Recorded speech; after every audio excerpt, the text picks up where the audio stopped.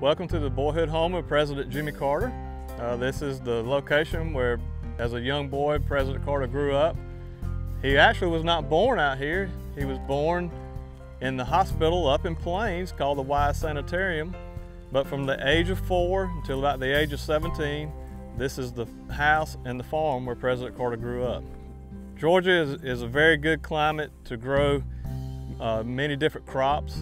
Of course, Jimmy Carter was known as a peanut farmer while he ran for the President of the United States. And of course, that was one of the crops that the Carters grew here on the farm. Now, peanuts are a very unique plant where they flower above the ground, but yet produce below the ground. This one seed right here did all of that. Peanuts are still the #1 crop here in the state of Georgia. And the reason the peanut crop was so important during the time that President Carter lived out here was that it's a natural source of nitrogen. And cotton takes a lot of nitrogen out of the soil, and peanuts put a lot of nitrogen back in.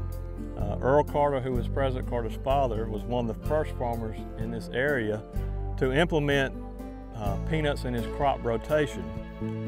They had planted cotton in the same fields for so many years that the yield had depleted.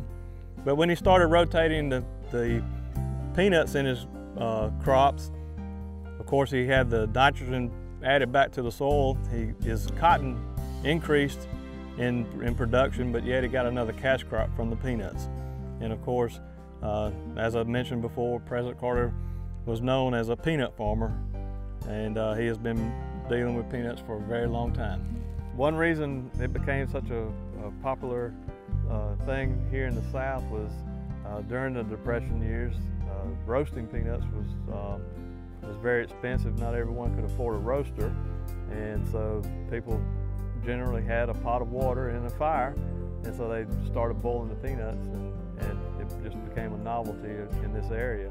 When Jimmy Carter was about 6 years old, his father would allow him to go out into the fields this time of year when the peanuts were ripe, and he would pull up the peanuts by hand, bring them back to the house, and then he would pick the peanuts off and wash them very thoroughly, and then let them soak in water overnight, and add salt to that water to add a little flavor to the peanuts.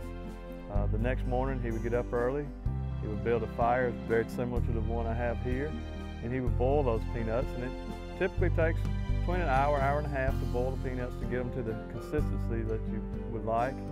And once they were ready, he would sack them up in small little sacks and put them in his wagon and walk along the side of the railroad track to the town of Plains, where he would sell those small sacks of peanuts. He would make about 20 bags.